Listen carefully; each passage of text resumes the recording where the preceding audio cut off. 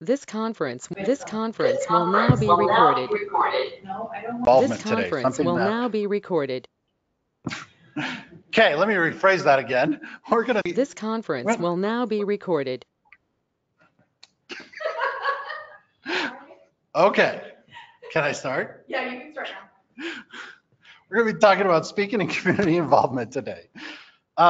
Something I'm very passionate about, something that if anybody that knows me, I've done this for quite a while now. So I really wanted to get a new presentation out, and this is honestly my first time giving this one. So understand if I make a few mistakes or if I change a few things up. But I wanted to get something out there that really talked to the community and how to get good presentations. So this is basically combining a couple stories about the community and what's out there and speaking 101. So the second half of this, really, we're going to talk about exactly what you need to do for abstracts, for presentations, for standing up here and speaking, all of those things. But the first part is all going to be about community. Okay. So to talk about myself a little bit, if my clicker wakes up, maybe, there we go. Okay. So talk about myself a little bit. So the other thing key about this too is that this presentation is actually designed to teach you about presentations. So on purpose, I make some mistakes inside here as well. I do some things that are stuck inside this presentation. Feel free to call me out on them if you feel that it's one of those things. If you've presented many times before, it's a great thing to say, hey, why would you ever do that? And tell me about it and tell me what you think. I like all of my sessions to be discussions. So always you can interrupt me at any time while I'm presenting. I want you to come and talk to me. I want you to say, hey, I don't agree with this, or here's another idea. So when I get into the topics about, hey, let's talk about day before prep, what you should do, what you should not do, all of those things. If you have presented before, please let me know what you suggest as well. How many people have presented to a user group before? Okay. Good number, not bad. How about a nerd lunch or a brown bag lunch at work or something like that, just something small? Okay, few of you, but not everybody, okay. So, all right, so let's get started. Also, obviously about me, I've been doing database work for a long time, probably too long. I should really think about becoming a bartender or something and stop doing this. I take a lot of pictures. You'll see some of those today in the slides. And then if you want to rate me on this presentation, just if you scan that barcode, you'll be able to go to there and give me a review on what you think. And we'll talk all about reviews here in just a minute. So I really want to start with why should you care about speaking and community involvement? Okay, I get this all the time that people come to me and say, I don't ever want to speak. This is the hardest thing in the world to do, is to stand up here and speak. And I'm scared of it. I can't do it. Why should I bother? So I'm going to tell you a story. And this will relate very well to what you just said, Paul. So imagine this, it's about 2005, somewhere right around the mid-2000 area. I'm working away at this little tech company that had grown very quickly. It was one of those startups, you know. They didn't have the money, they were raising money, everything else. We were about 50 contractors at one point in time, and then we grew to about 250. They brought us on all full time, and we're just working away. I mean, long hours. We were working sometimes into 3 or 4 in the morning sometimes, and still getting up and going into the office at 8 or 9 the next morning. So we had all sorts of things where we were really, really invested in this community. I mean, this company. And this was a time when it wasn't AWS or anything else. We were building data centers. We built one in American Fork, and we built one in Salt Lake City by Big Cottonwood Canyon. We literally, yes, put racks, computers, everything else. So it was not only an interesting time where I learned all of these great things, but it was a time that we used to say it's like walking on broken glass. Because what happened was, after we brought the 250 people on and we were there, we started to shed a little bit. Just like all internet bubble companies and all startups, what happens if you don't have the money? Well, people start to get laid off. So first quarter of the year, we had a little meeting, and a meeting where all these people came together, and we lost about 60 people. Now, that's a huge thing. I mean, you lose about 60 people and you're like, okay, now hold on. You're only a company of 250, you lose 60 people, that's a lot. And that's people next to you too. That's the other DBAs you work with. That's the other developers, that's everything. They told us, okay, we're steering the ship. We're changing what we're doing. We're going forward. We're gonna be okay. Next quarter, we lost 40 people. So then you're like, okay, now what am I doing? What am I doing? And I actually, at that point in time, applied for another position, actually, and was awarded, if I wanted to, leave for another DBA position. My boss convinced me, no, you've got to stay. You really got to stay with me for this. You know, we got to do this. So next quarter, another 30 people left. And then the following quarter, another 40 people, until really it came down to about 25 people. And there was 2 DBAs, my boss and myself. And in the end, I was laid off.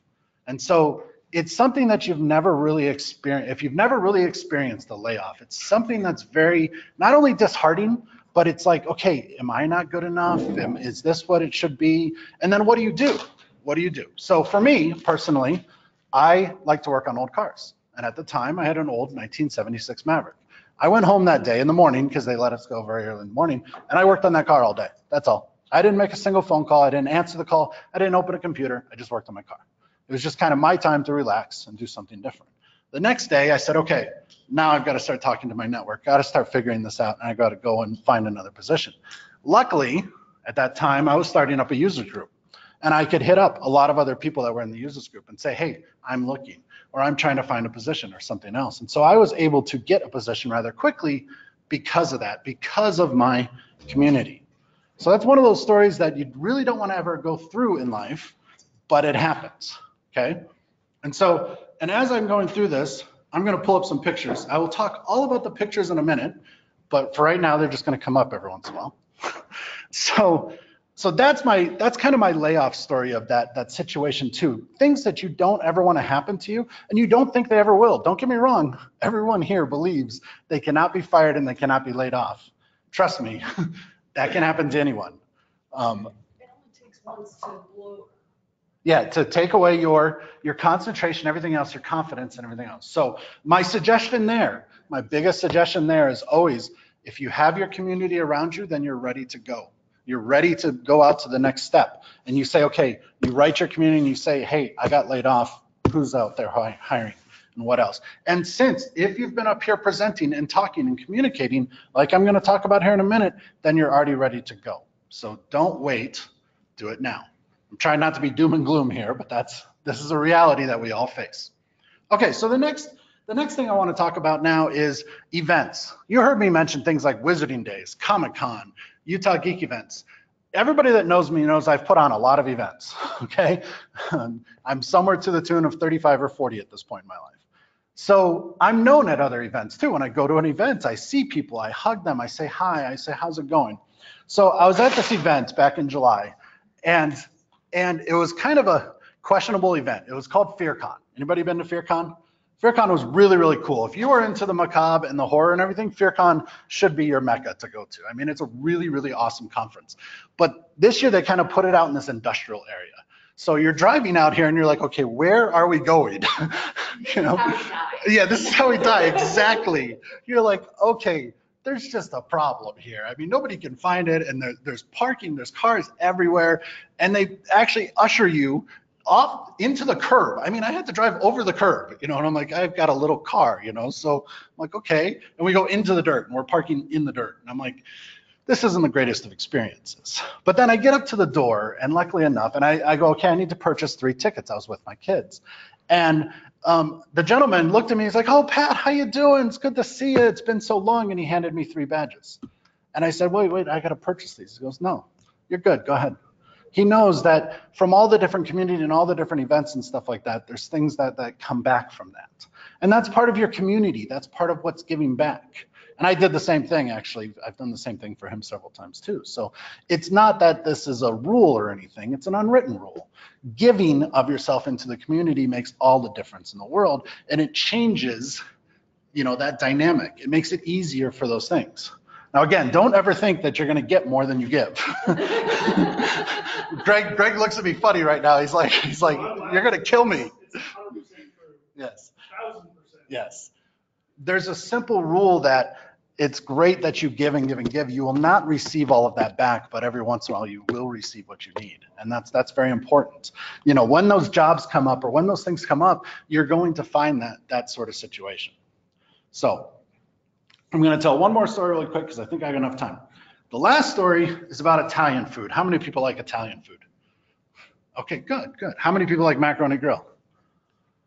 Okay, good. You need to like macaroni grill. And I'll tell you why. So again, way back into the 2000 era, I was working at this nice, wonderful company that's represented here tonight. But it was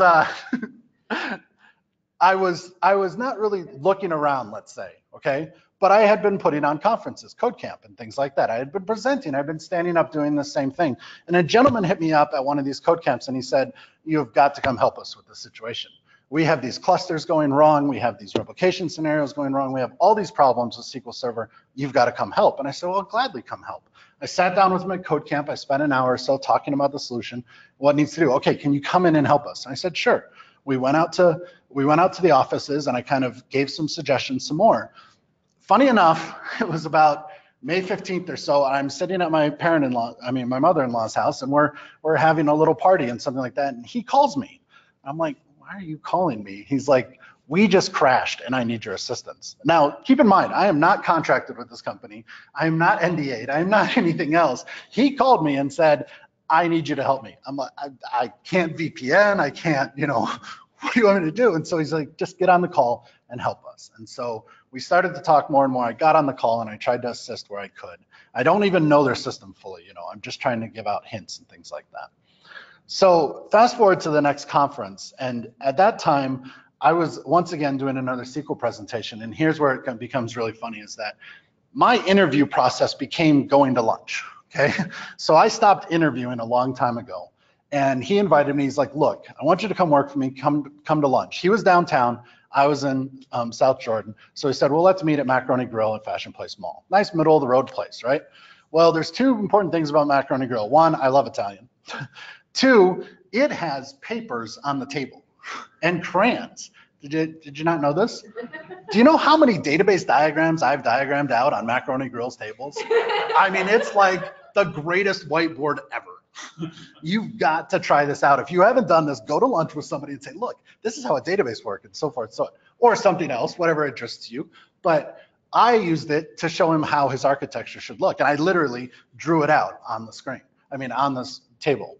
So he comes to me and then he says, the CTO says, okay, we got to meet as well. And so we meet the CTO, same thing, Macaroni Grill, but downtown this time.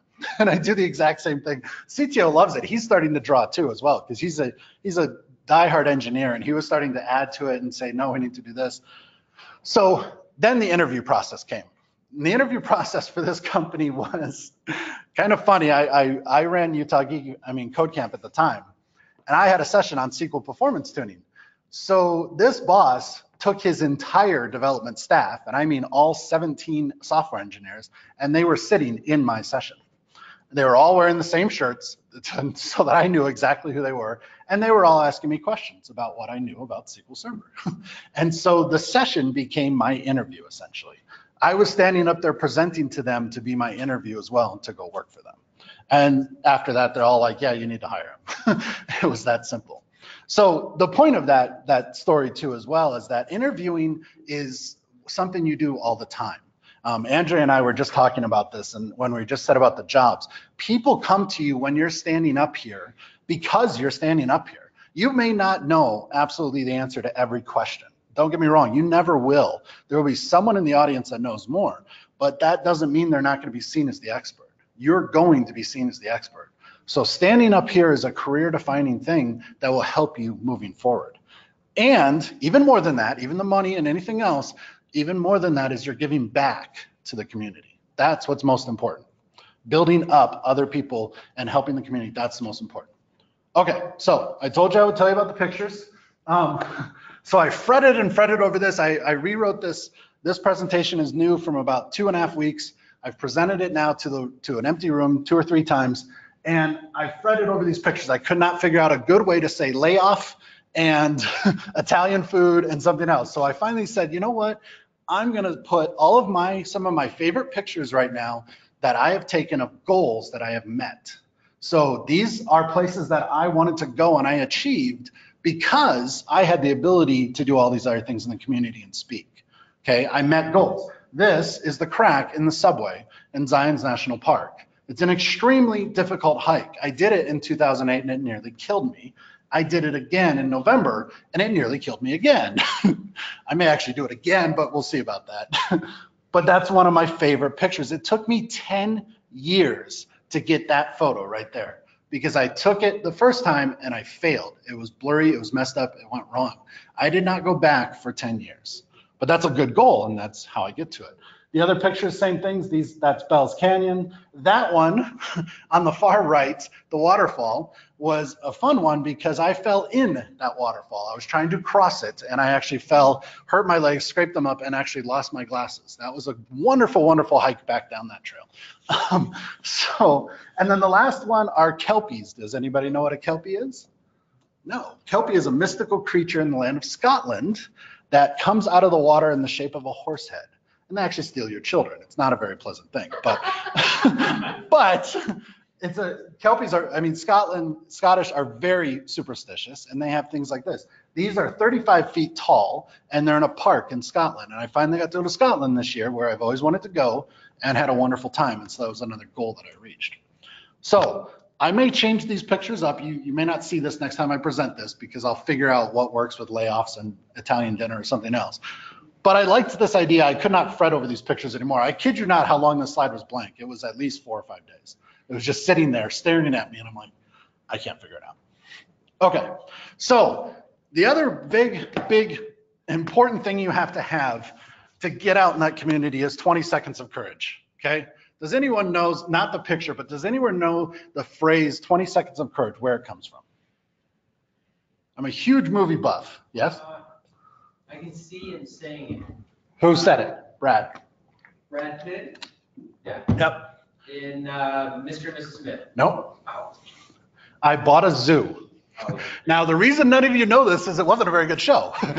Most people probably didn't really know the show, but the line is the most important. And the most important thing about it is the story behind it. So it took him 20 seconds of courage to walk across the room and to ask his future wife if she would like to go out on a date, or for her phone number or something like that. It took him 20 seconds of courage. He teaches his kid this idea that one little thing can change your life, to show you all these beautiful things that we got out of life, your kids and everything else. So the reason I suggest 20 seconds of courage is because right now you're sitting in a chair and someone next to you, you may not know them at all, but it takes 20 seconds of courage to talk to them about the session you're in, about the event you're at, about something else. Everyone that you're sitting next to has something in common. You're all here to listen to me, or you're into databases, or you're an employee of some company or something. You have something in common. So just asking that one question can change everything. Yes, Steve? Okay, it's really a challenge to even commit to talking. Once you commit to talking, your brain starts freaking out. But when you start talking, typically the thing you're talking about, you have some form of passion about it. Mm-hmm. And so as soon as you start talking, it's just, and then it's a steamroll effect. I can't believe it's been 2 hours. I just kept on rambling, and everyone's like, that was so great. And you're like, what did I even say? So the seconds to get up there and the seconds to submit, it's worth it. It is great. Yep. So, and the important part about that is it does become a steamroller. Once you get there, you start to talk more and more and so forth and so on. You do have to improve after that. Obviously, if you're just sitting there spewing things out for 20 minutes, that's not good. But it's the little baby steps you have to take. The first step for everybody that's in any event you go to, any meetup, any conference event, anything else, is to talk to the person next to you. It will change your life. I'm not going to tell the story of PASS because it takes too long, but trust me, it makes all the difference in the world. So 20 seconds of courage. So how do you get to that 20 seconds of courage? This part is also a little bit about some books that I've recently read. If anybody would like to know, it's called How to Change Anything. It's by, I can't remember the names. They're a group, actually, live in Alpine, Utah. They're the same ones that did Influencer. I can't remember the name of the... Randy? What? Randy is the last name of one of them. Randy? Yeah, maybe it is. There are 5 authors. Yeah, 5 authors. You're right. We had one come speak too. Like I said, my friend is a friend with one of the authors. So they're Vital Smarts. Yeah, they're here. So, but How to Change Anything is a great book to talk about things like this. So the most important thing is what Steve mentioned as well, passion. Whatever you are passionate in, talk about. And whatever you're passionate in, tell others. That's what's most important. Passion helps you to go to that next step, no matter what. If you're passionate about something, you'll talk about it. That's why I'm up here today. I'm passionate about getting you to speak. And I'm tired of speaking. No. This one's actually, the second line on here is for Andrea. It's called Pause the Introvert.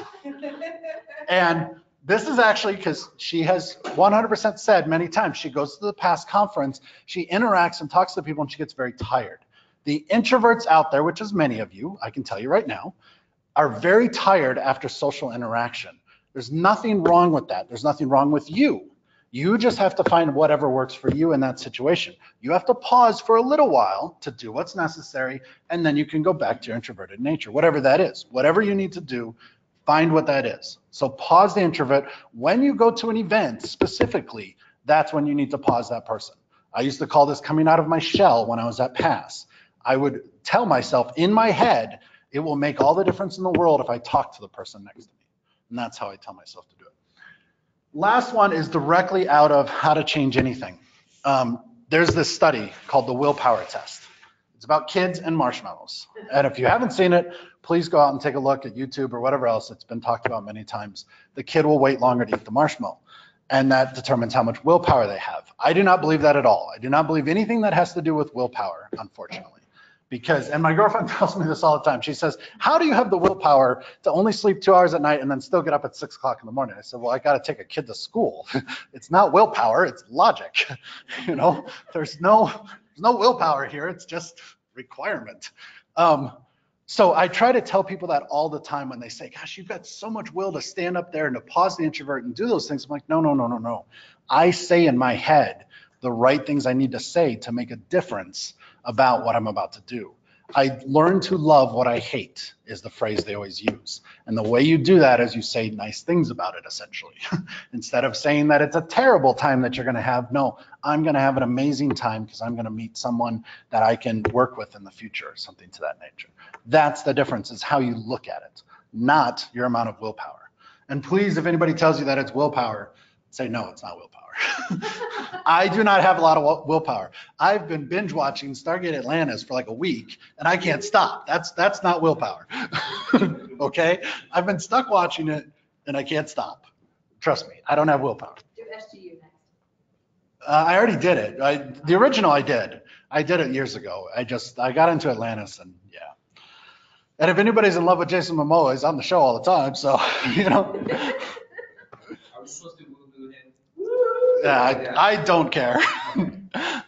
But, all right, so those are the steps that you really got to focus on coming through this. Now, the rest of this presentation is basically all about all the technical aspects and all the things you need to do to present and speak to others. The abstracts, the talking about it, all the prep and things like that. So this is really, I don't want to say the soft skills part of it, but in other words, the touchy-feely part of it or anything like that. This is what you first have to get over. Because again, I know most database and technical people are introverted people. It's simple as that.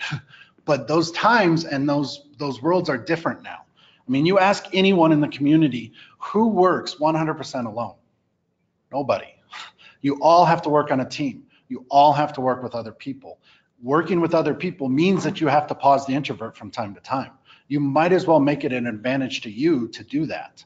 So finding ways to get up and speak and talk. Okay. All right, so communities, where can you go out and find some of these things and do some of these things? So Meetup is by far one of the biggest communities out there. I mean, they really have taken over users groups essentially. Besides some other organizations, and I mentioned these technology focused groups, PASS, .NET has some, Postgres has some, Oracle has some, the Oracle users groups, all those things, those are the technology focused groups I'm talking about, but they all use Meetup.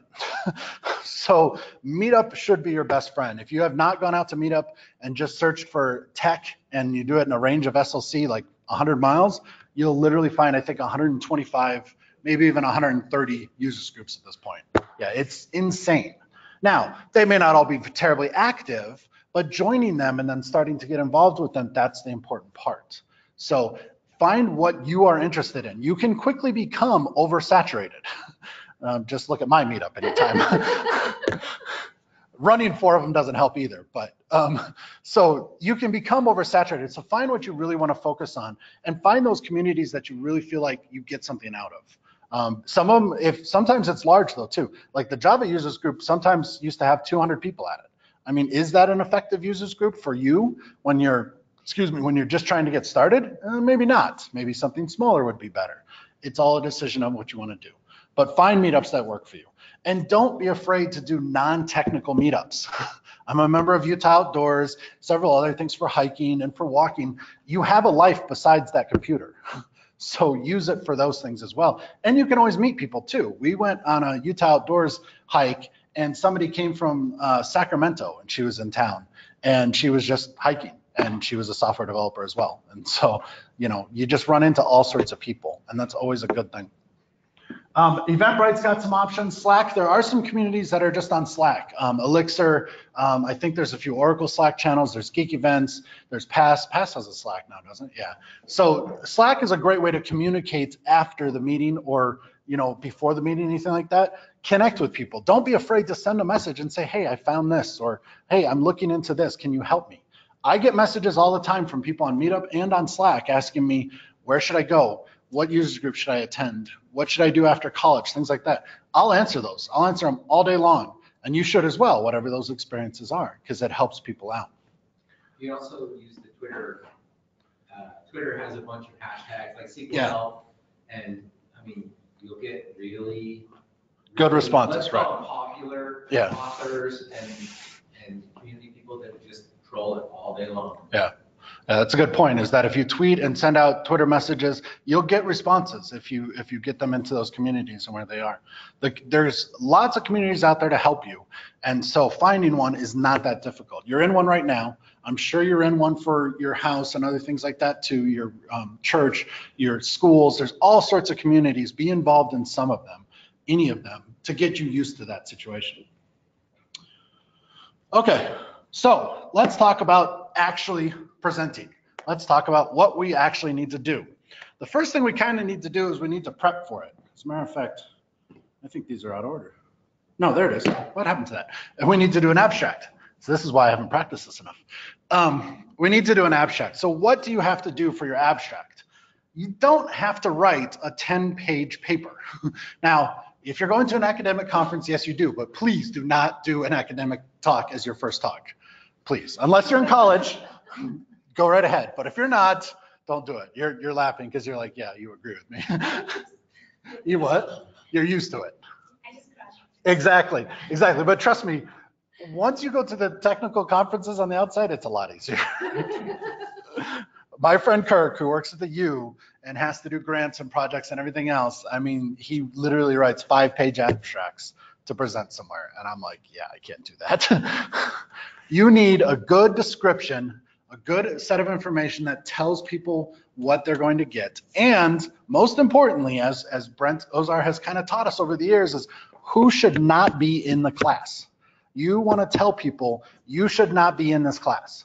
Okay, if you are a developer and you only work on Python and I'm doing a session on SQL Server performance tuning, you shouldn't be in this class. It's that simple. Because the reason is because if you get those people into the class, all they're going to do is say this was a bad presentation because it wasn't what they expected. The better you can say this is what you can expect and this is who you should be in this class, the better off you are. And at the end of this slide, at the end of this deck, I have resources that links off to Brent Ozar's post about this exact thing. He's compiled quite the list over the years of a lot of really good presentation ideas. And so I linked it to the bottom at resources. So right for the audience, definitely proofread and spell check it. Okay, yeah, it's simple as that. Have someone else read it, someone else spell check it. Do not expect whatever you're submitting it to actually spell check it. It won't. I run a lot of different events and none of them spell check their forms. So do that first beforehand, write them up. Typically what I do is I actually have a Google Doc with 5 or 6 presentations and abstracts sitting inside it. And I just keep them in there and then I edit them whenever I need to. And that's how I submit them into their abstracts. Once you've done 1 or 2 presentations, it's very easy to keep them compiled together essentially. It's when you do 15 or 20 that it becomes a nightmare, but hopefully you're not gonna get right to that. The other big thing I got here is make the summary, the short description clear. So almost everyone is doing less paper, which is good. We don't want more paper, but that means that the description is going to be on your phone. And people are going to be looking at that for the schedule. And they're just going to be looking at this little thing. If you have, this is how you set up replication for SQL Server 2015 R2 in Azure. That's a little long. So we want to do something that's not too catchy, but something that's descriptive, something that works, okay? The reason I chose my name for this presentation was it wasn't too long and it said exactly what it was looking for, all right? Don't do too many inside jokes either. So the Past Summit has a very, very well-known culture, and we know a lot of different things about a lot of different people, but don't put that into a description because they also get 5,000 or 6,000 brand new people every year. And if they don't know that, they're not going to attend the session. So you got to be very careful about your sessions. Also, a new thing in the events is that a lot of people are voting just off the abstract and the submission and not off the person. Open West does this where you can do it off the topic and the suggestion, but not the person at all. So if they have that, then you're just voting on an idea. So you got to make sure that idea sounds good and it's something that people want. That has its pros and cons. Yes, Steve. I mean, just to reiterate, your summary should be very tight. Yeah. Really concise, because when you submit it and there's 20 people looking at it and there's like 3 paragraphs and they're going through it, you're like, okay, I don't care. Yeah.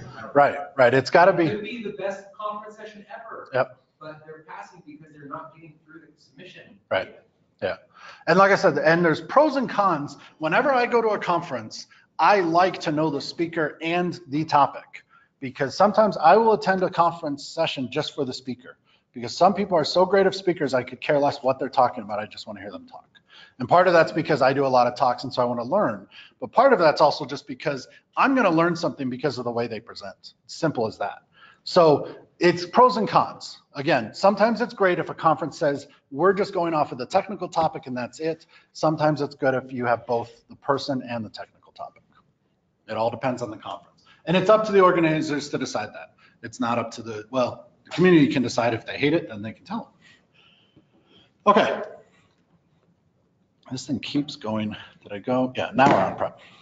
Preparing for it. Now you've got this idea, you've got this abstract, you've got this thing. First of all, another big thing is all you need is the abstract. Most conferences are 4 or 5 months away. Well, except for mine, but usually it's 4 or 5 months away. So you can get an idea, an abstract, and say, I'm going to present on this, but then not have the session actually written.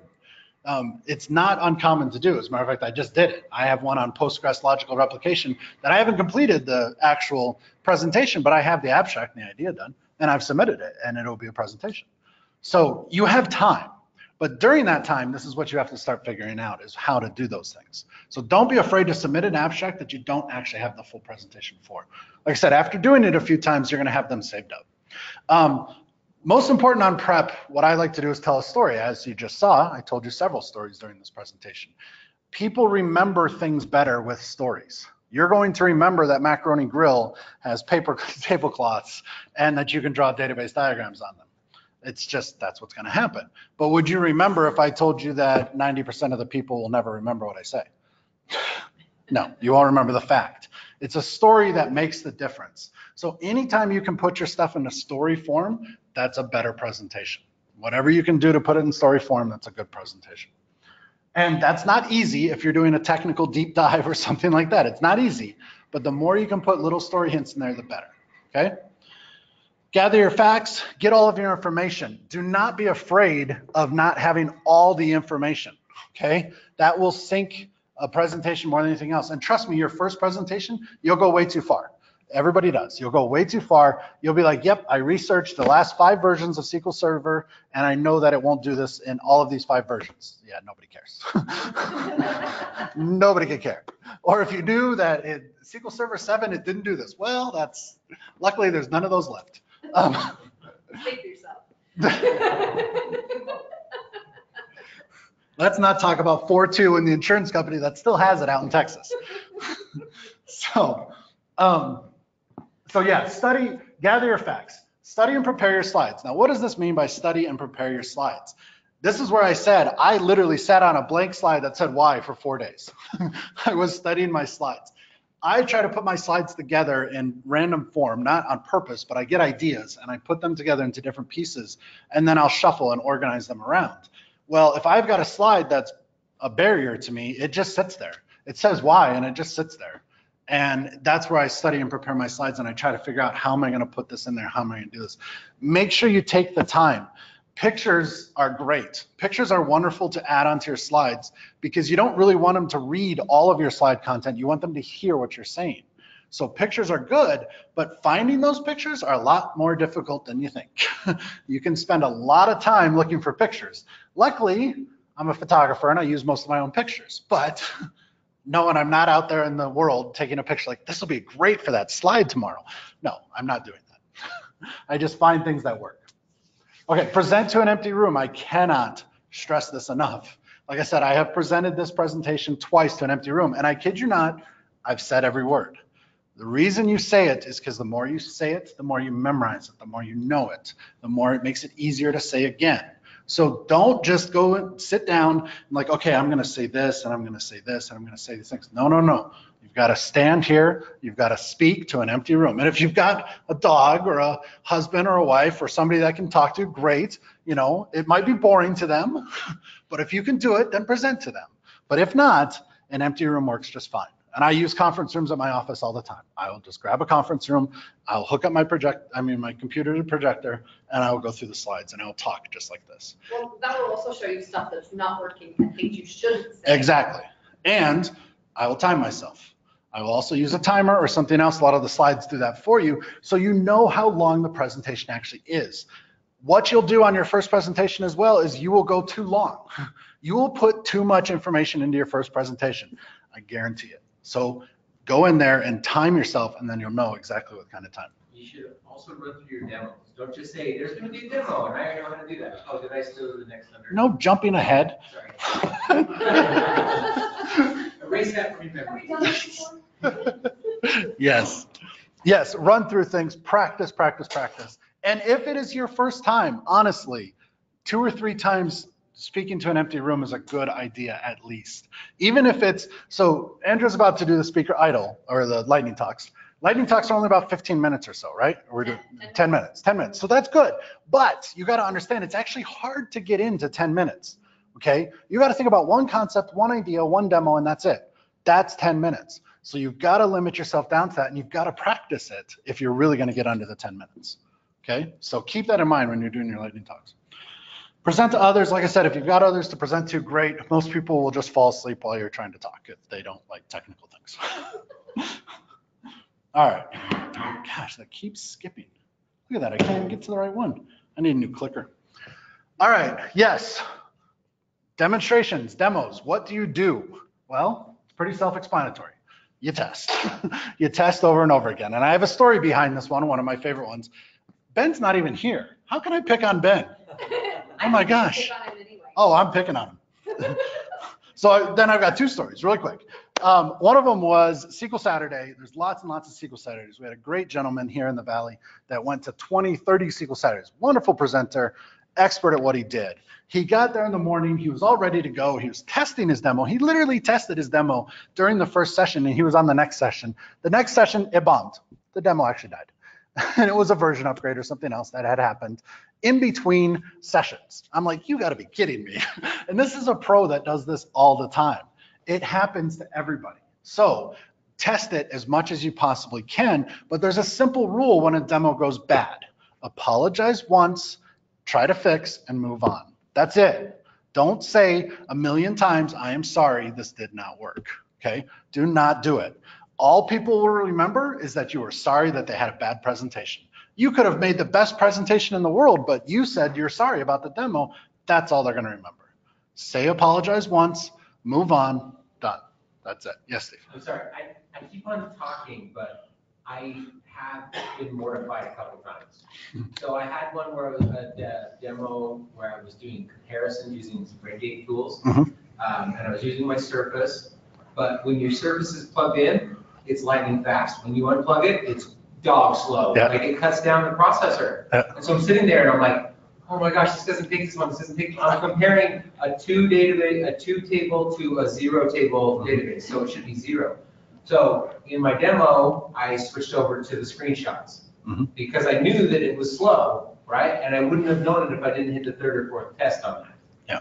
But- And that's the other important thing, have a backup. That's what Steve is talking about right here. If you have this in a Docker container, if you have this in a virtual machine, if you have it on a USB, something else. We've had conferences where people forgot their entire laptops. And they're like, well, I've got my presentations on a USB. Great, you can use mine. That might work, something like that. There's things that can work if you've got a backup. You don't have to necessarily take 3 laptops with you like certain SQL family members do. But you've got to have something that has some sort of backup. Screenshots is a great way to do it. You say, okay, my presentation failed, the demo failed, here's my screenshots, let's go forward. So make sure you do those things. Yes? I don't know if you'll cover this later, but another important thing about demos is stay on yellow brick road. Yes, don't code directly inside a demo or something like that. Somebody will ask you a question, what happens if you do this? And, oh, that's really cool. So Well, that- I think I mentioned that in one more slide too, but yes, absolutely. If you have a demo or something else, you have to make the call, can I code or write directly in a demo? Some people can, some people have the ability to stand up here and type away and they won't type form instead of from 9 million times. Yeah, I don't have that ability. I would just say as a general rule, nobody wants to see you type. Exactly, yeah, paste. Save it as a script, Yep. something else where you don't. Run the pieces, absolutely, yeah. And if it goes to, hey, let's try this, if you've got a long session, you've got a day workshop or something, then you go off to the try this and you have time. If you're in a simple session, don't do it, just don't do it. Okay, so let me make sure that I didn't, okay. So day of, and then I'm gonna talk about a few more things during the presentation. There's one more slide for that. Day of prep. Please go see your organizers, please. I can't say this enough. Check in when you get to registration or anything else. Excuse me, I cannot tell you how many times I have been in the back room of an event and somebody comes to me, there's no speaker. We don't know where they are and we don't know anything about them. So, and it's bad for the attendees, it's bad for the organizers, it's bad for everybody. And things happen. I've had people get in car accidents before my events. I've had people pass away a few days before my events. I've had all sorts of things. There's things you can't control. We don't ever want to say that's, we're going to fire you for that or something else, or we're going to, make you feel terrible for it. We're going to say, okay, great. Thank you for letting me know. And now what can we do to fix this? So always check in with your organizers as soon as you get to the event. Usually there's a sheet or something else, or you have a speaker badge. There's some sort of process, but make sure you check in with them. Verify your room location and times.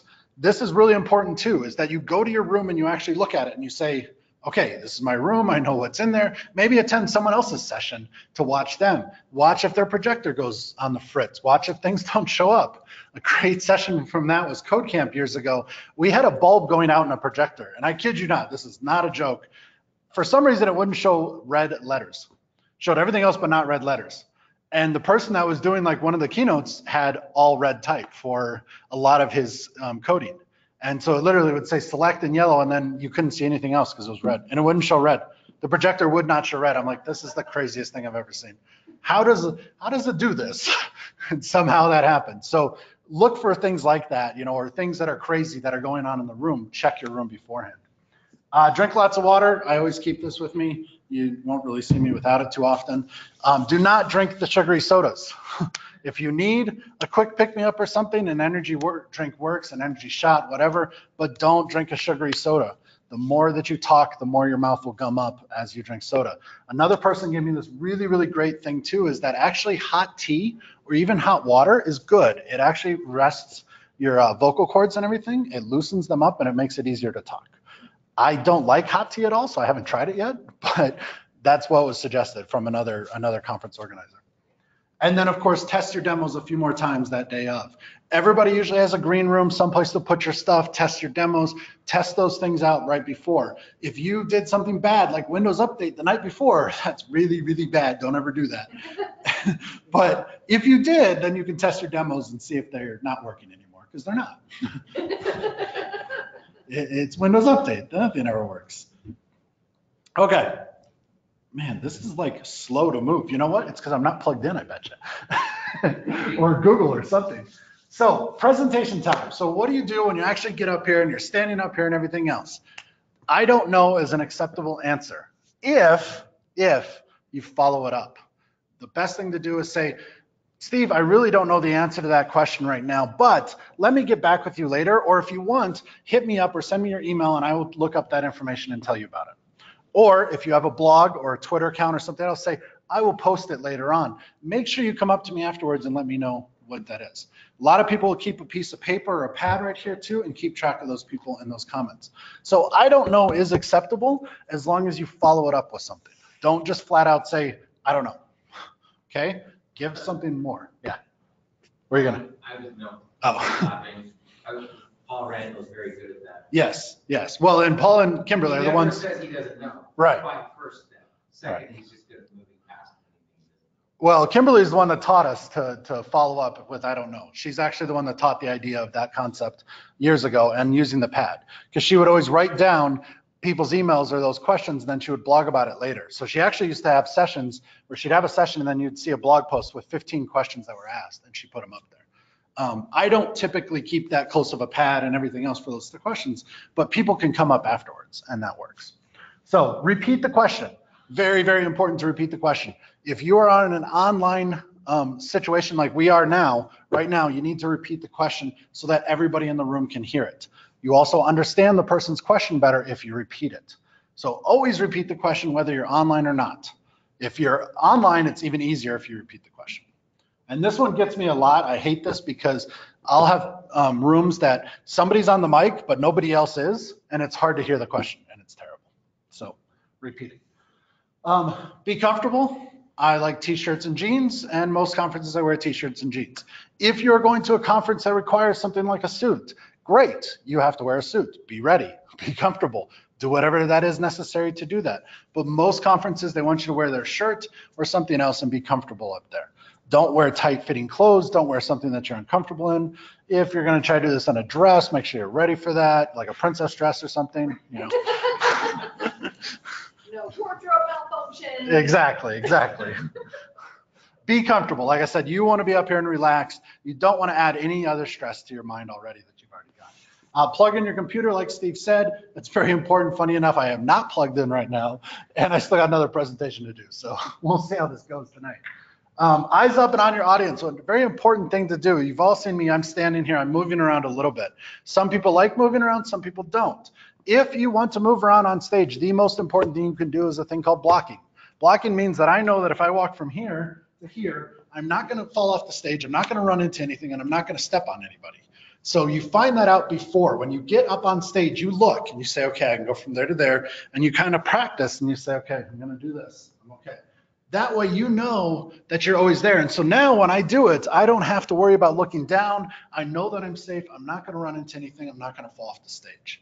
Do that whenever you get up there, if you're a big mover. If nothing else, you should always be standing up. Never sit down behind your computer for a long period of time. If you're typing a quick script or something else, fine, but never for a long period of time. You need to be up and eyes on your audience. If they're not in, if you're not interested, they're not going to be interested. And then the active keep things moving is really about the what I said earlier. Say you're sorry for your demonstration once if that happens, and then move forward. If someone is monopolizing time with questions, it is very nice to say, thank you, Andrea. I really appreciate that question, but can we talk about this afterwards because we've got to continue moving forward with the session. Please come and see me right afterwards. The other important thing is after your presentation, get off the stage.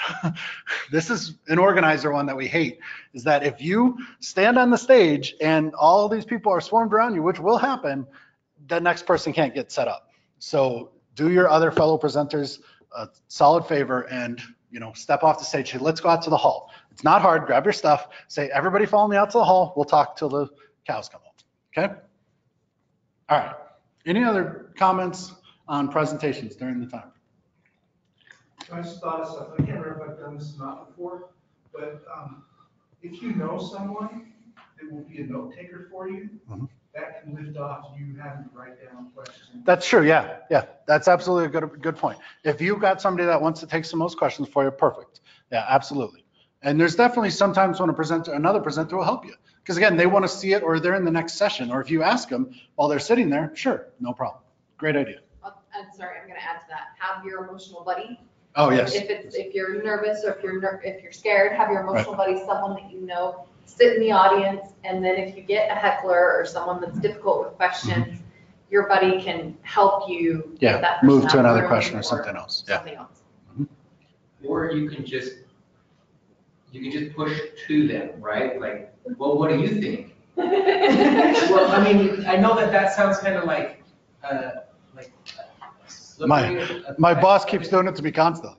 If you're not real comfortable up there and you have somebody you can say, well, let's ask this person, or what do you guys think? And kind of push it back on the crowd. Yeah. And then while that's conversation is happening, you can kind of Move forward. gather yourself and say, okay, this is great. I think this is great. Let's talk about it after and we'll move on, right? Yep. Because otherwise Yeah. you get into kind of a conversation that turns into a heated conversation and then people are like, what's happening? Right. As the speaker and presenter, you do have to control the flow of the session. In other words, if it goes really long, as much as people say, well, he went really long or they went really long, yeah, that is the presenter's responsibility to not go long. It really comes down to them. So I'm interested that nobody called me out on my alcohol picture. It's kind of funny, but I wanted to bring it back up because I forgot to mention that the reason this is prep is because I run quite a few little parties at my house and stuff like that, bartend for them. That was prep for one of the parties. And so that's why it became the prep picture for that. I did wonder. I was like, why did nobody call me out on a whole bunch of bottles of alcohol? I mean, that should be. I thought that was just normally your counter. No. Photographer, so you're gonna take a picture forever. And you I work had- with data. Well, I had to identify how many of those We're all bottles filled with water. I actually had. Exactly, right. These two are wondering what That's the. why we're gonna tell a story eventually about not drinking that much before presenting. That's a great idea. That's a good point too. Yes. This should not be your day of prep. You should not drink this right before. That's Yeah. the post event, right? Exactly. That's how you relax. Good. I'm going to change my presentation for that later. All right. So one of the last things I've got here is feedback and follow-up. One of the hardest things. Understand that when you submit that button, when you hit submit abstract, you've now just accepted criticism from other people, period. You are about to put yourself on stage and you're about to get told that you are terrible. It's that simple. It will happen. It's going to happen. I tell the story that my very first few presentations bombed. Back in SQL Server 2005 days, I was a terrible presenter. And it took me a long time to get better, but it took some feedback from people to say, you didn't do a very good job. It wasn't constructive feedback, but it was still feedback. You have to accept that. As soon as you hit that button, you get ready. So what I always tell my presenters, the most important thing is to put your armor on. The hardest day for me every year is the Sunday after an event. And that is because I read the feedback from my event. It's very, very difficult. It's a hard day, but I know how to put my armor on. I know how to take those things and I know how to do that. But that's the point, is the same thing that Andrew's mentioned with emotional or anything else. You have to be realizing that once you hit that button, someone's not going to like your presentation. That's okay. There's nothing wrong with that, but you have to accept it. And there are people that can find something to complain about regardless of how perfect the event is. Correct. So the follow-up too is blog about it, talk about it, put things out there and say, hey, this was a great presentation I did. Let other people know about it in the community. This is not just about fueling ego or anything else or trying to get you a job. This is also because you're going to help the community because that presentation is out there. Somebody else can use that in the future to learn something. That's a good thing.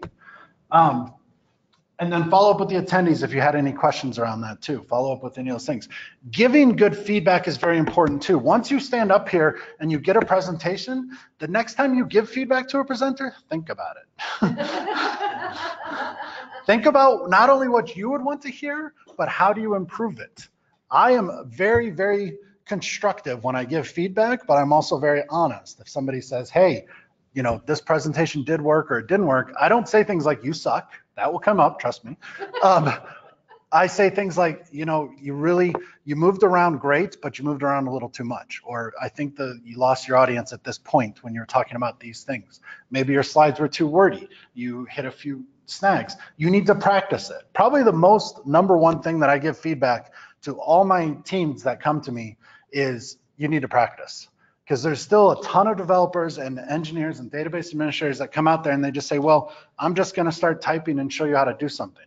When it comes to a presentation, you've got to do more than that.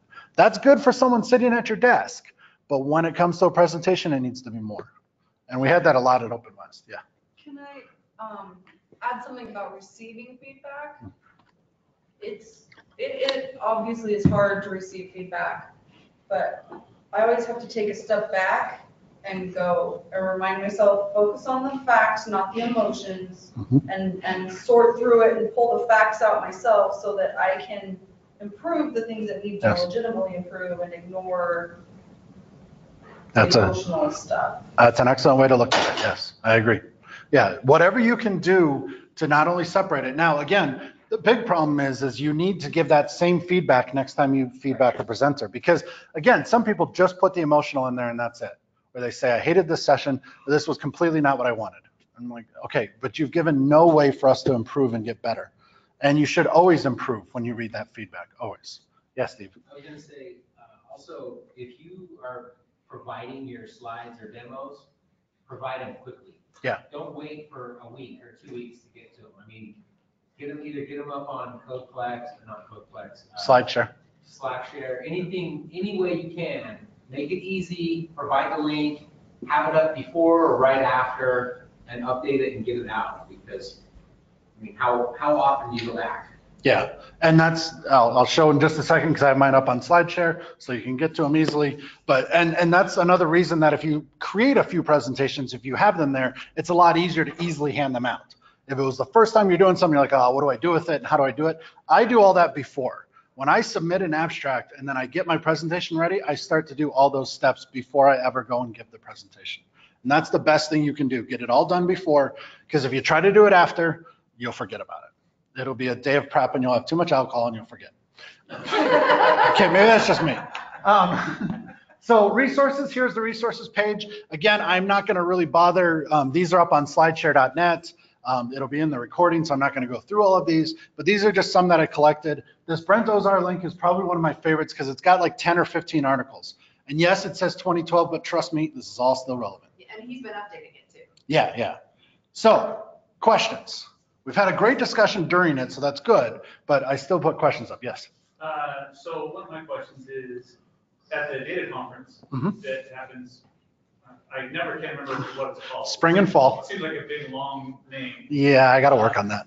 So with slides, those slides is it practice to make those available afterwards? Because last time I didn't see it, so. We have been doing a terrible job of that. That's something that we've failed heavily at, we do not have a system in place for our own event to put them up. So we expect our presenters to do SlideShare or something else, and we do not communicate that well. Oh, okay. So that's an entire failure on Utah Geek Events' part. Yeah, I was just curious. Yeah, what I usually tell people is I say, hey, if you write them an email, they'll happily usually send it to you. You know, they'll have no problem, but it should be an event thing that's done. So it is absolutely an improvement we've been trying to make. We do have new website, new technology behind it. That's something we'll probably work on. But now here's an important part. When I talked about community and layoffs and everything else earlier, you should control your own slides. I have a SlideShare account and I have my presentations on there and everything else. You should have that yourself and never depend on an event to do it, because it really should be your data and your information. That helps your LinkedIn profile, that helps your blogs, that helps whenever somebody says, what's your resume? You can say, look, I have all these presentations as well that I've done. So a presenter should own it, but an event should post it as well. You know, there should be both of those. And like I said, I'll take full responsibility. The events here have failed. My events have failed, no question. But I strongly suggest as a presenter, you do it yourself. Yeah. So I did a presentation one time, it was rather technical. And I prepared for it, I did a lot of things that you suggest on your slides. Things really good. And I got up there and as I was presenting, I started hearing crickets. And then anytime, I mean, I don't know if people were not getting what I was saying. So I started asking them questions. Still nothing but crickets. I mean, it's just, they're like blinking at me. I can hear them. You know, just nothing. What would you say to that? If you're in that situation, what do you do? So to repeat the question is, how do you not only truly engage your audience, but try to get your audience engaged with you as well? How do you pump up the audience, in other words, so that they start asking questions, they start doing that? First, the problem sometimes is just setting. You know, one, if you're starting out in a users group like this, everybody's tired. They've been working all day. They're coming to a users group. It's probably the evening or something else. You're going to get some people that are just plain flat out of passion to work on it. So part of that is that. It doesn't always mean that you have to lose everybody though or in the audience. The best thing you can do is try to pull your audience, like you said, between and throughout it. Try to ask those questions, try to ask those statements. Also, I can't say enough for telling a story. When I'm telling my story, you are a lot more engaged because you wanted to hear how the story ended. If you can make a quick story and idea, it makes all the difference in the world. There's a gentleman, start with Y, Simon Sinek, or no, it's not him. There's another one that does it, that shows, he did a presentation, kind of a TEDx presentation in, I think he was in Belgium, and he talks about 3 different stories, and he starts to tell these stories, and I kid you not, I can't turn away. He's a wonderful, wonderful storyteller, and he doesn't even finish them. He leaves you hanging. It's terrible, but he absolutely gets you 100% engaged just by how he tells a story. So for me, what I have done to try to engage people is tell a story and try to pull the audience when I need to pull the audience. I also always try to tell my audiences, please interrupt me at any time. I never want you to wait until the end to ask me a question. I want you to do it right now in the discussion in the moment. That keeps everybody more discussing and keeps them going. So when I tell my presenters, you have a 60-minute session, I say leave 15 minutes for Q&A. That doesn't mean I want you to leave 15 minutes for QA. It means plan 15 minutes into your time frame. So that's what I try to do. That's my suggestion. Anybody else have any? Greg?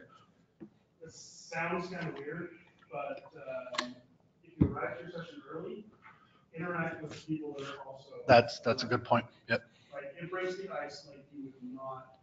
That's an excellent point. Yeah. You really only need like 1 or 2 people to like break that ice, and the rest of the crowd will generally follow. You will still have the tired people. Yep. Break the ice with me, I'll laugh really loud. That'll help. See, perfect. Andrea knows. You know, I forgot one other too. That's an excellent one too. I need to add that in here at some point, because I would, at larger sessions and things, I tend to sit in the front row and just kind of hang out before my session.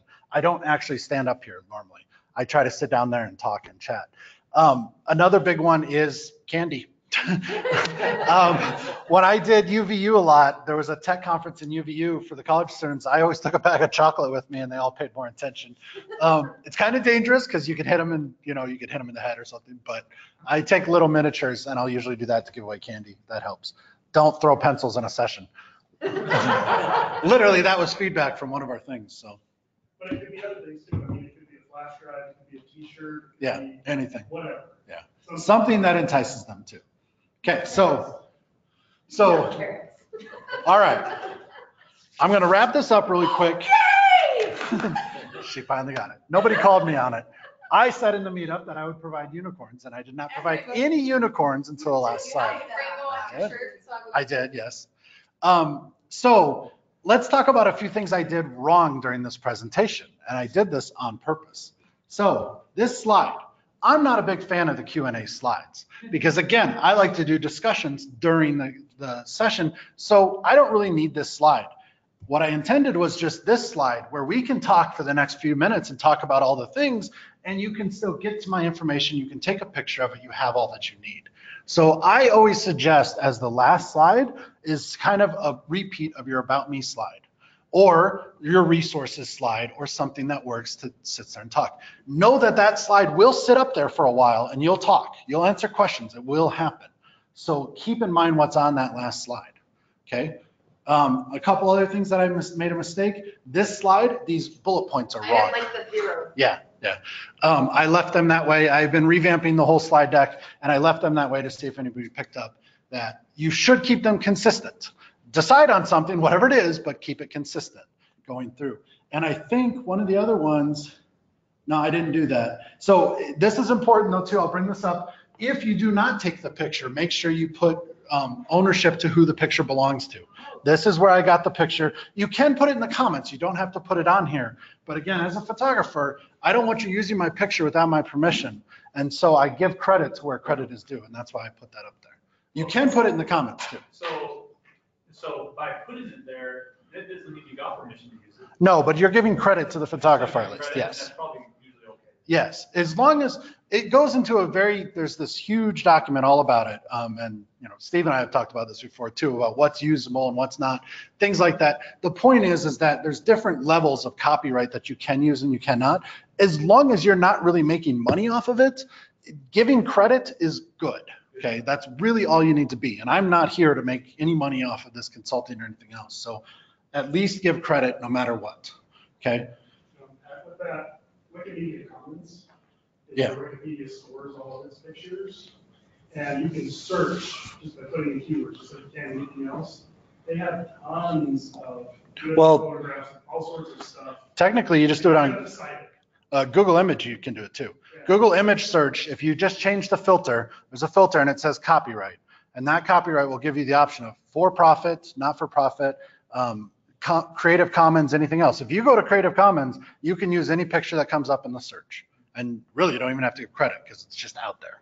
So you can do it. Like I said, that's part of the prep time. It can take a long time to do that, to find the right picture. And that's why, again, as a photographer, I like to go to my own library and just pull out whatever I want. I was going to say about the picture, not the picture, but just the general feel of the presentation. If you can, try and stick to a topic. Right? Yeah. So don't be bouncing in and out of Lego and Marvel. Right. And just because at that moment you're like, this is the thing I want, right? Like try and keep it together, even though you might like that stuff, but try and keep it along the same thing. Otherwise you're going to distract. If you put a picture, like these are obviously presentation bags being laid out. Yes. But if you put a picture of Captain America up there, right. It's not going to add to your slide deck, and it will probably distract from in the group. So. Right.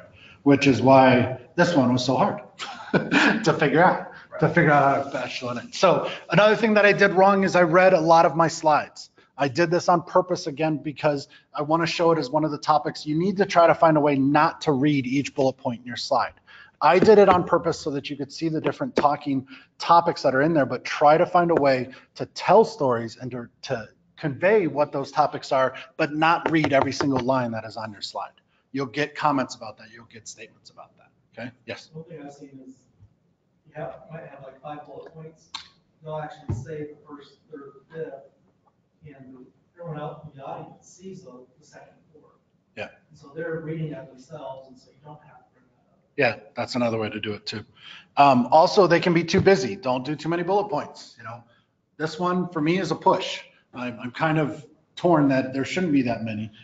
This one for sure obviously has too many, but it's a joke as well. So this one really doesn't change. But don't do too many bullet points, not too much text on there. You don't want them reading your slide. You want them listening to you. Yes. I was actually going to say you're borderline almost too small of a font. Oh, yes. That's a good point on some of these slides. That one is really hard because you run into different projectors. And it's funny, this is a brand new projector in here. Before we used to have that little one and everything. So you got to play with the projectors and what you're on. A lot of things are TVs now too. And TVs have a big impact looking different than a projector. So I totally agree with you. If you can get there earlier, if you can get to the green room, then you can change your template or you can change your font a little bit and update that and change it. Because you've got to be somewhat dynamic with that. It all depends on your audience. I like how your bullet points are short amounts of words. You don't have like lines and lines and lines, like a paragraph for every bullet point. It's just quick idea. Right. I totally, completely agree. Small bullet points. If you have a lot of content you want to give out, put it in the notes on that page, right? Because then you can give it to them and say, there's notes that talk about every single step of setting this up, but here's the high level. It's an excellent point too about the notes, is that for things like slideshare.net, you're watching a presentation that somebody gave, but you're not getting the context of it. Now, part of us say, well, you didn't attend my session, so that's the whole point. You need to be here to really get that context. But a lot of people will put a ton of things in the notes and then they can still benefit from that moving forward. It's a plus and minus scenario there. You can do both. But just know that if you put something up on like slideshare.net, people are going to see it for a long, long time. And they may be like, okay, why did you have a unicorn picture in this SlideShare? And they don't know any of the context behind it. It's funny regardless, so yes. Also with the notes, what I do is I'll print it out so that I have, this is the slide and down below here are the notes. And I'll use my notes on audio that looking back at the screen. but also that gives me detailed information if I have to get to it, otherwise I can skip over it. That's a good point too, is to use the handouts, essentially, give out handouts related to the notes as well. If I do any notes for one of my presentations, I have my book. I'm a bullet journal person, so I always have this with me. And all of my talking points are inside here, essentially on a piece of paper. So if I was not fully practiced for it, or if it was a technical session and I didn't want to forget anything, I would have a list right here. I would have a list of items inside here that I would not want to forget, and I would go back and check them as I went through the presentation. You've given me the feedback before to not have a demo slide, the word demo. Exactly, yes, that's a good one too. Oh, that was that one and one other I was going to mention. So demo, don't say demo time, because what if you don't have a demo? What if it fails? What if you lost something before that? You're like, oh yeah, we'll just skip by that demo. Don't skip slides either. Don't say, oh no, we're not going to talk about that slide. No, no, no, no, no. Hide it, delete it, something, don't talk about it if you're not going to actually talk about it. The other one was, I thought I left one in here, but I didn't. Page numbers. I'm not a big slide page number person. People then try to figure out, okay, how many do I got left? How many do I got left? Sitting there, okay, does he have 70? Does he have 60? I don't like slides with numbers. So this one actually had numbers on the bottom of them, but I actually cleaned them all off. So I meant to leave one on there. That's another thing too. Don't leave one on in the middle of the deck. You're like, oh, you're on slide 16, but there's no other numbers. Exactly. Yeah. Well, that's exactly what it was. But I cleaned it, and I'm like, oh, I should have left that there. Because again, I leave mistakes in here so we can talk about it, because it's a presenting deck. That's the idea, so that you learn these things.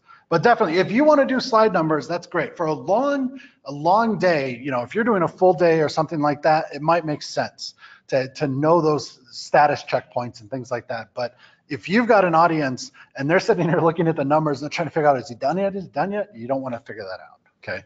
You want to have them focus on just what you're doing. And if you do get to the point where you're basically just talking in pictures, make sure you full screen them and you resize them so they fit. You've noticed on mine, they're a little oblong in some places, some are this and that. That's because I wanted to convey text and that. If I was just doing pictures, I would make them all full screen and they would just be the pictures and nothing else. That's a hard topic to talk about. I mean, that's a hard presentation to give, but it's fun. Okay. All right. And then most importantly is always mention, thank you very much for your time. I am now complete. I'm happy to stay back afterwards and talk to you, but thank you for coming.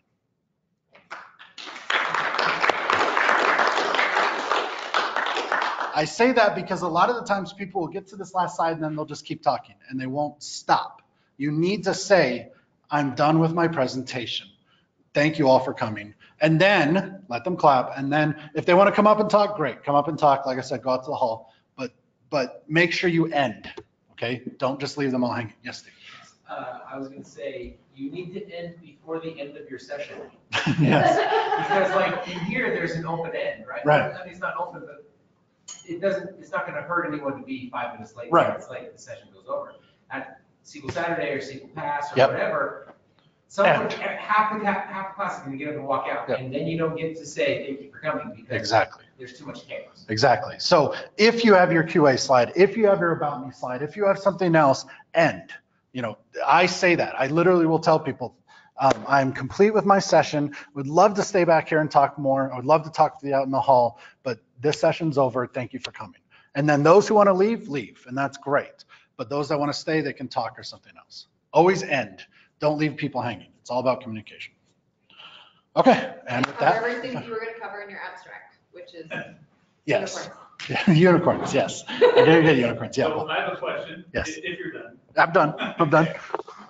So I'm in the middle right now of trying to write an article. Mhm. And I was going to post it on LinkedIn, and then when I got onto LinkedIn, I realized that my article was like way too long, had all kinds of tables and images that you can't really put in there. Mhm. And I'm learning now that when you post on LinkedIn, it's just supposed to be something short, maybe one picture of the header and that's it, and it's different from a paper. So I'm thinking about taking that paper, split it into 3 different LinkedIn posts Mhm. and putting that on there. But I see a lot of, I think, similarities with what you're talking about and how to write a good article and good paper. Yeah. So do you have any comments, just in your experience in doing that? Do you write articles? Yes, I haven't blogged for quite some time about anything, but yes, absolutely. And the more you can break it down, the more you can separate it out, the better. What I will use for a great example is Big Mountain Data and Dev Conference. We have to explain to people about 100 different things about when they come to the event. They have to register, they need to know where to go, schedule everything else. We used to write that in one giant newsletter. Yeah, nobody read it. Nobody hardly reads the newsletter now, but we split it into 3 parts so that it basically falls on like a Monday, Wednesday, Friday. So we hope people will digest it smaller pieces in different steps. So the more you can do that, the better. And honestly, from my perspective, culture is doing this more and more. It's like just before we started, all I read was the headline of that article about fry sauce. I didn't read anything else. And you're having that more and more where people are just reading certain little things and not the whole thing. So the more smaller pieces you can get that convey what you're trying to say, the better. And that's what slides are. Slides should not convey an entire story. They should convey a few key points, and you should tell a story about those key points. That's what makes the difference. Just don't do a story every slide or else you're never gonna leave the building, depending on how many slides you have. I do have one presentation that has 4 slides, so that works, but most presentations, 10 to 15 slides. I've heard of some people that their rule is to only do things on one slide at the most. And if they can do that, that's great, but I've never been that effective. Well, it depends. I mean, it all depends on the session. The keynote session I do for the kids event that I talked about in March, I do a keynote for that. That's only 8.5 minutes long. I still have 5 or 6 slides that I talk about different things, but the session is only 8.5 minutes long. So I talk for only that. And as long as you time it and you can get to that, then you know exactly what you're doing. But I would say if you're trying to fill a 45-minute presentation or a 60-minute presentation with 1 slide, you better have some serious storytelling abilities, or get ready to tell a big story. I wouldn't even do that. That's my point. I would break it up into little pieces. The reason I did 3 stories is it broke them apart into separate pieces. And so breaking things down is always helpful. One giant narrative, nobody's going to listen to. So. Thank you. Yep. All right. Thanks, everybody.